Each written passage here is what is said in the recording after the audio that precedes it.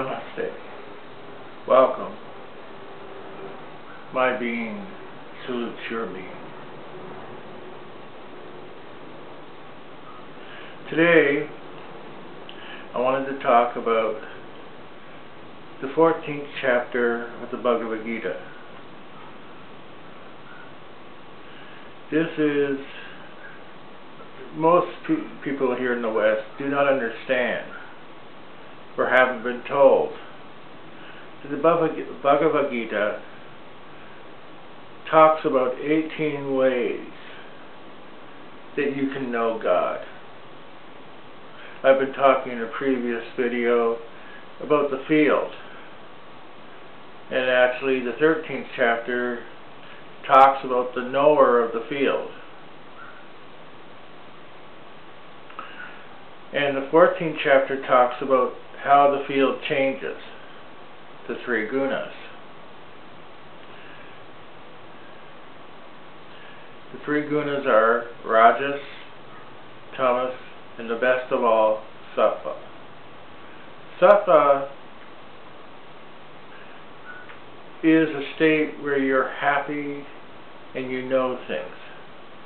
You see a lot of Buddhists going around and saying, geez, I'm very happy because I've studied Buddhism and I'm enacting it.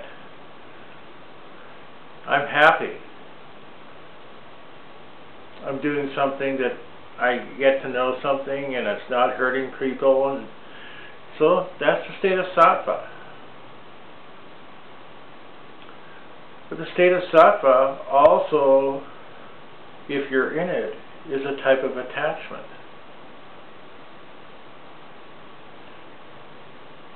There comes a time when Satva leaves,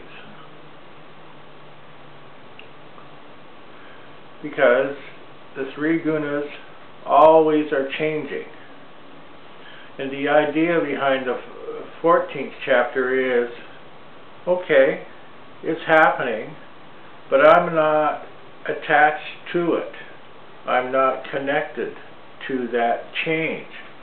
Because if I'm connected to it, a particular phase of change, that will change at some time, because the three gunas operate. Even if you're a sattvic person, there comes a time when you have to sleep. And even though you may be a sattvic person, there's this type of sloth or indolence in Satva. That's when you sleep. So the changes always come. And to know that they come and to be above them or not attached to them means that finally, at some point, you see the operator of the gunas, the one that's united with that. So you see beyond the changes or the illusion called Maya.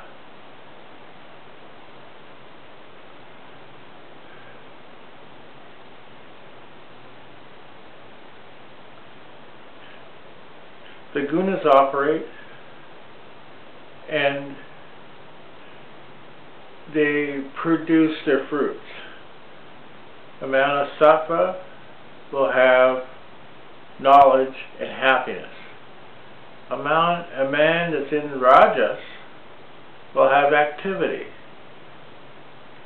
and things like greed and stuff like that. A man of tamas doesn't want to do anything. There's also images that represent the three states. Satva is bright and glowing. Tamas is dark and black. And Rajas is red and activity. There's types of food.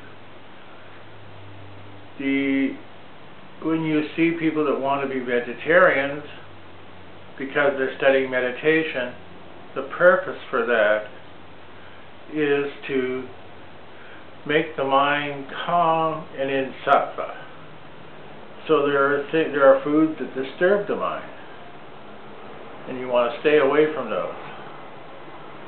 And there's food that makes you slothful and indolent. Food that's stayed out, that's been cooked and laid around too long and not put in the refrigerator. Okay, food that's rotten. Beef will make you tamasic rather than rajasic. So they made some studies on this, and the food is just one part of that whole thing.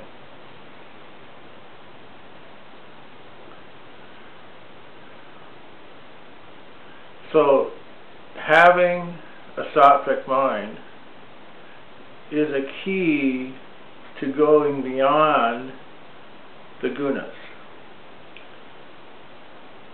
You want to go beyond them because then you want to become the observer. You want to be fit to become Brahman. There's a little bit more to this, and people will spend many years studying just this aspect, because by becoming above the gunas, we become fit to become Brahman. Krishna says at the beginning of the 14th chapter that if you become above the gunas,